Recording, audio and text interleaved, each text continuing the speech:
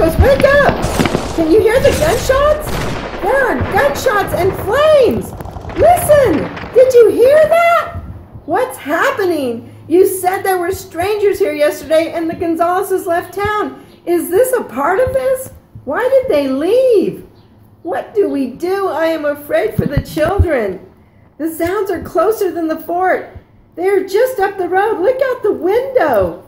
There are houses on fire. Look at the horsemen. What is happening? We have to take cover. Bring your rifle. Where do we hide? Oh my God, don't go outside. Shut the door. There are banditos everywhere. Everybody quickly into our bedroom. Get on the floor. We are being attacked by banditos. We must hide. Papa will protect us. I don't know who they are. It's too dark to see outside, but there are many of them. Marcos, why did the Gonzaleses say they were leaving?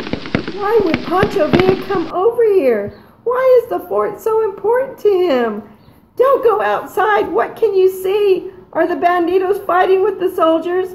How many bodies can you see? Are the banditos or soldiers? Why would they attack us if they wanted to battle with the cavalry?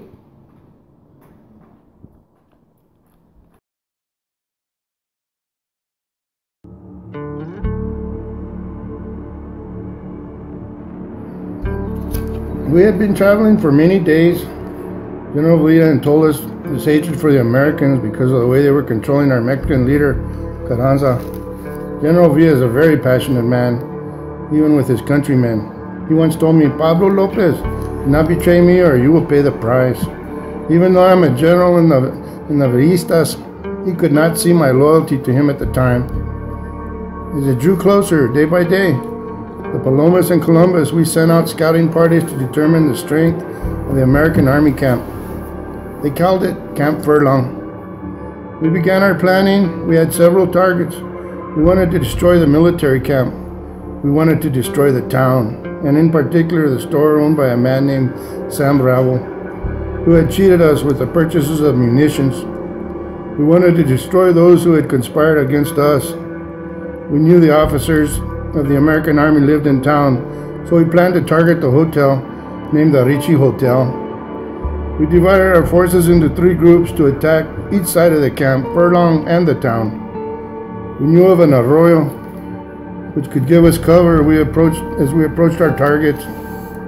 General Villa posted himself on high ground from which he could observe the attack and send directions we needed. Along with Colonel Beltran and Colonel Cervantes, we made our attack on the camp and the town before dawn to launch our surprise attack. We struck from the east and the west. The plan included scattering the cavalry horses, the weapons, building, and the food supplies. Our initial attack was successful as we killed the military guards and advanced our targets in the dark. Encouraged by General Villa, we doused the town in kerosene and set it ablaze. We encountered gunfire at the camp, and we unsettled as they opened with fire with the machine guns. Many of our troops were struck down.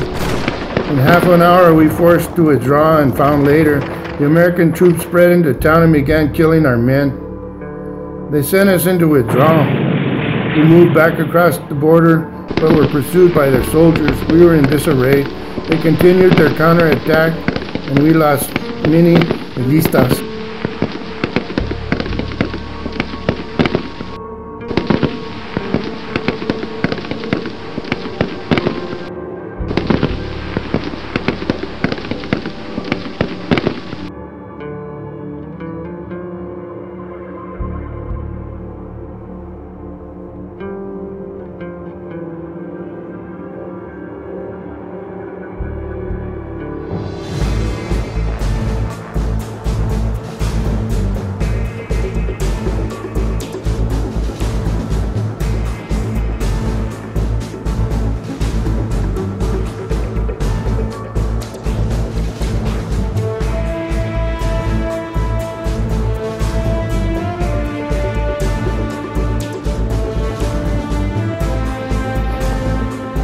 Years have passed, and the memories linger. There was much hatred in the early years, but changes in our society have brought about an understanding and acceptance. Naming a state park after Pancho Villa a one-time enemy in 1959, has raised many eyebrows and in some cases resentment. Relatives of those slain by the Villistas state that this was unacceptable, yet to this day, the Corps contingent makes a procession from Mexico into the U.S. in memory and tolerance of the event. This celebration is known as the Cabalgata and happens each year on a date close to the raid by Pancho Villa. Memories are stirred. The essence of the ride is one of peace and reconciliation. The story continues.